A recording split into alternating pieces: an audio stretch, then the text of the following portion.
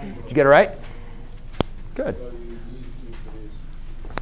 OK, so now let's go through and deal with the inverse. So when we're looking at the inverse, ladies and gentlemen, they give us f of x equals 3x minus 4. But what they want us to do is find the inverse. And if you guys remember when I taught this, the inverse was our step-by-step process. All right, I had you guys write these down in your notes.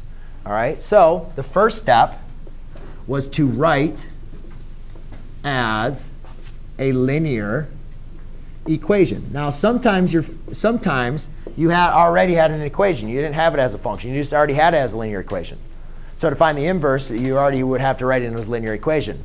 So the first thing we want to do, if I'm given f of x equals 3x minus 4, to write it as a linear equation, I'm just going to use x and y's. All right?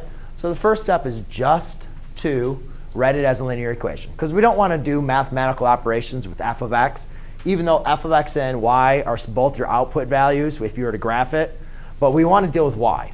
Because step number 2 says to swap your x and y variables. So now we'll swap x and y. So this was step 1. Step 2, you just swap x and y.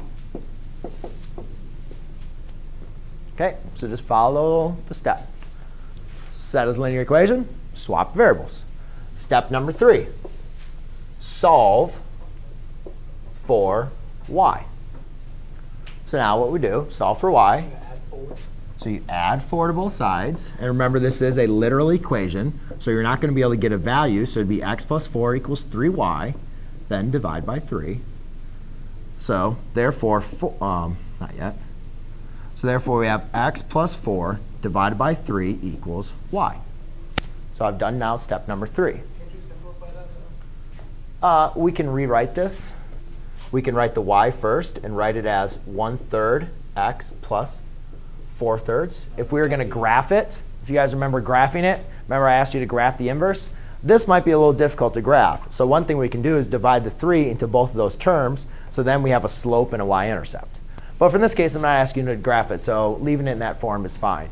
But if you were to graph it, you might want to remember how to do that. And then the last step, 4,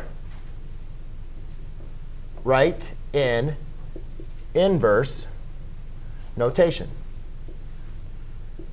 So inverse notation, ladies and gentlemen.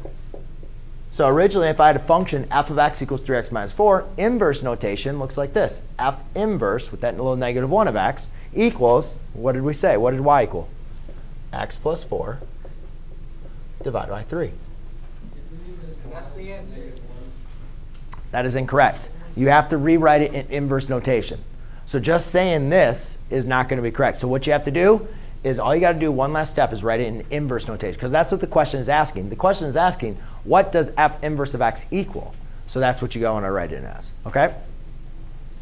So got that one.